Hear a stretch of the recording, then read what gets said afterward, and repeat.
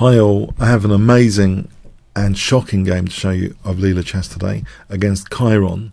This is in TCEC Season 14 Division 1. Chiron, playing with the white pieces, plays d4. The opening book given is the Nimzo Indian. So it starts with the Rubinstein variation e3. Leela castles, bishop d3, d5, knight f3, c5. This is the end of the book given. And Chiron castles here. We have d takes c4, bishop takes c4, c takes. So Leela is giving white the isolated queen's pawn, IQP as it's sometimes known for short. a6, which seems very logical to be able to play b5 and bishop b7 sometimes. a3.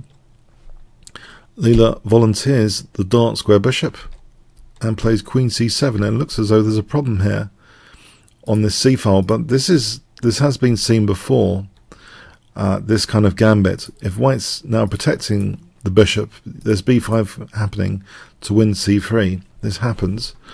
Queen e2, b5. So now after bishop d3, Leela actually does take the plunge and takes on c3. So is this a little bit greedy?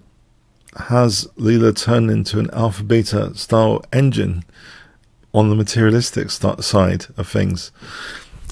We have bishop b2, which is actually a bit of a novelty actually in Chess-Based Livebook. This position has seen bishop d2 before, and for example there's a quiet draw in a game which didn't last that long after. Debas against Sloza in 2013. So this was a rather tame draw by comparison with what can happen. They agreed to draw there, in fact. No, this is a much more aggressive idea, bishop b2, indeed, compared to bishop d2. Queen c6 is played. This is a little bit controversial, as if it's subject to tempo gains, the queen. Now, maybe knight e5 was the expectation, and the queen could sit on this diagonal, maybe at d5. Queen c7 is also, like, before we get into queen c6, queen c7 is also subject to tempo gain, and possibly the same kind of themes in the game. So we'll go with what was played in the game. I don't want to spoil it there. Queen c6.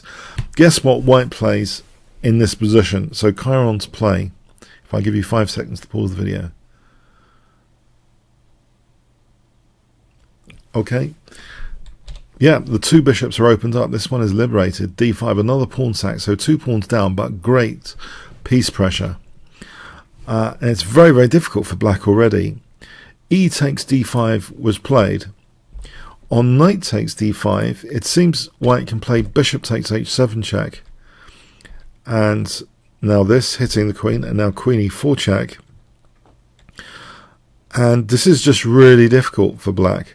It's like a Greek gift working like clockwork. After knight g5, now we have queen h4, threatening mate, and if knight f6, bishop takes f6, makes it all work, this Greek gift. If the rook takes, then c8 drops, and that's horrible. So that's getting mated. And if g takes, that's just simply getting mated with queen h7 immediately. So this looks like a total disaster, knight takes d5, because of the Greek gift, bishop takes h7. Yes. And if if queen takes d5, then bishop takes f6, and now white has bishop e4 skewering the queen and the rook, so that's a massive advantage for white. So basically not too many options. E takes, we have rook ac1, and now queen d6 is played. On queen b6, again, the queen's kind of harassed after bishop d4. Say here, queen c2, knight b7, knight g5 is strong. For example, here, bishop takes h7. This is a very strong attack. There's going to be a rook left. It's horrible. This is just a devastating attacking position. For example, like this, knight takes f7 is a beautiful tactic here in this variation. And you can see that. There's another beautiful, yeah, this is a very, very tactical refutation of the whole thing. Okay, now just to see the magic of that analysis again, courtesy of Stockfish 10. Let's have a look. Bishop d4, queen c2 with big threats. So say knight bd7, knight g5 hits the queen, bishop takes h7, f4, bishop f5. Yeah, forget the pawn on being captured. And here, yeah, it's just, look at this, rook h3 again, queen takes, bishop d3 check, taking off f6 check, knight takes f7, deflects the rook away from c8, taking on c8 check. Yeah, it's magic. It's the magic of forcing moves. And then this powerful forcing move, rook h8 check. It's absolutely amazing stuff. Getting this checkmate. Yeah. Okay. So anyway, so that's queen b6, queen e6. Again, you know, we're in similar. We're in a world of trouble here, a world of pain with the bishop. I actually love this in my bullet games. This kind of gambit to get the bishops like this. I've won so many games recently. It's just so entertaining. And here, yeah, it looks absolutely too much pressure on the dark squares. For example, f6 being hit. And say here, at queen f4 is end of game because the knight can't really be... there's no response here after queen f4 in this line. For example, okay, bishop e8, we just take on f6. What is king g7? We play bishop e7.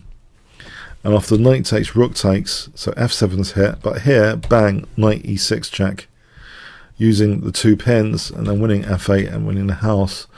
So yeah, there's a lot of magical forcing move variations in this game, in the unseen footage of this game. So bishop e5 though, in the game, yeah, we have queen d6, bishop e5, queen e7, rook c7, and I just thought Leela was in trouble, absolute trouble, because of the c8 bishop. I thought this is uncharacteristic of Leela. I hope there's no graphics card issue for the remaining games. I really do hope Leela can promote the premium division without any graphic card fault emerging. But this, it did seem a lot of trouble was after just the first pawn actually, and white played super dynamically. So this bishop b2, not even in chess players live, but it's better, it seems, than bishop d2. So this is just huge trouble, this position visually. Queen c2 now is played.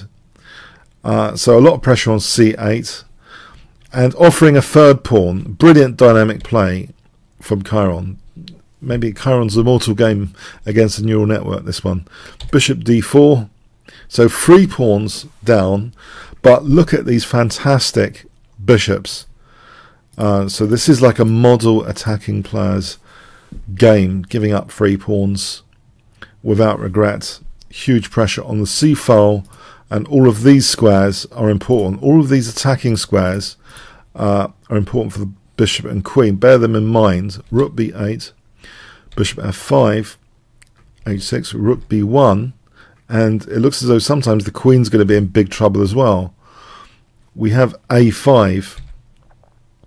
Yeah, there seems to be some other issues brewing over here. Bishop takes f6 now. Wins a piece. Yeah, this a5 looks like a very desperate move. Maybe the queen is actually in big trouble here for a5 to be played, because essentially a5 loses a piece in this position. So a5, bishop takes f6. Leela is sacrificing a piece. Okay, there's 2 connected passed pawns, but yeah, the trouble is there's a rook on the 7th rank. When there's a rook on the 7th rank, that's often winning games tactically. This rook on the 7th rank. We have b4. If a4, then knight d4, and here bishop e6 shows the power of the 7th rank. For example, here queen g6, then knight takes e6. It's crashing through to g7. If black has to give up the queen, that's not very good. That's absolutely winning for white. So we have b4, knight d4, and a similar theme is emerging, ripping open the 7th rank with bishop e6. So the queen has got really important access to all of these attacking squares. Rook b e8 is played. On f takes e6, queen g6, knight h5, knight takes e6 crushes black totally. Yeah, black would have to give up the queen. There's no other way to defend. And, you know, it's no problem after that. This pawn on c3 is no problem because it's just too slow. Nothing's going on there. So bishop e6, it has to be ignored. But now knight b5 wins black's queen, basically. We have the counter-attack, but now using the pin, queen g6. And there's another magnificent tactical idea in this position after rook takes e6, which seems to threaten the queen, just to take out that threat with rook takes f7, threatening mate and threatening the queen. Two powerful threats, which can't be really... Well, one definitely can't be ignored if black wants to play on. The mate threat. So Leela's lost her queen. She's been too greedy. She wanted Christmas dinner, clearly, on the chessboard too early, and too much Christmas dinner in the digestion as a result. Okay, I just hope her graphic cards have not been fried or something, as from the evidence of this game. It seems as though, you know, they say on the TCEC chat, the banter, that you can't tell the difference between an AB engine and a neural network. Yes, if I was given this game, I would have thought it was AlphaGo or Leela playing with the white pieces, to be honest. I usually do associate materialism with the alpha beta engines, but here Chiron has had its day. And now this, to a normal human player, would be difficult to get into black's fortress, but it's all being very well worked out now, the slow infiltration of the queen and knight. Table bases will be coming in, of course, to help Chiron as well. So the queen and knight, yeah, coordinate here with knight e7 for the queen to go to g8 to drive the king out of its shelter, and then there starts to be emerging mating net threats now that the king's on g4, starting with knight h6. So we have h4 check, king here, knight takes f5, would be a winning continuation. Actually, pardon me, the game ended here after knight g8. So let's go back. After knight g8, rook f5, the game actually was terminated here as a win for white. So yeah, this was fictional here. If it continued, check, and the knight and queen are driving the king forward. So the queen comes here, cutting off escape routes of the king. The knight comes back and then wins the exchange. If the rook had moved here, check, check, and the king's just getting mated, that's a nice checkmate, for example. Or rook f3, knight h6 check, queen g5 check, queen g2, queen takes is absolutely winning. So actually, you know, a magnificent game from Chiron, I gotta say. Congratulations, Chiron. The engine authors of Chiron must be proud of this game. Congratulations. Okay, but from a Leela perspective, I do hope they check the graphics card is okay and not overheated or something. Okay, I just want Leela to promote the premium division. We've got this test 30 network if you go to lc0.org, which is promising. The way to check for the candidate network, someone revealed on the forums, by the way, is on the upward path, the one before, where it's still an upward path, just the one before that. So you know that the next ID wasn't dropping. So those are very, very good candidates to check. So we've got some strong candidates which might be better than the Leela 10 network. This was Leela ID 11248. So there's the 30 networks which have proven to be quite effective. So I still hope Leela can promote. She's in a very good position to promote the premium division, but a fantastic game from Chiron, which I believe deserves this attention, this video. If you enjoyed this game video, then please click on the top left box, which should appear shortly, to become a member at chessworld.net and play against other YouTubers. You can also check the YouTube analysis and advance of these games, or the updated analysis from the improved menu, learn from the Masters YouTube order button. Comments, questions, donations, see the description. Like, share, subscribe with the notification bell, really appreciated. And also the new Teespring store. Check the description for your form, pawn and other chess t-shirts. Okay, thanks very much.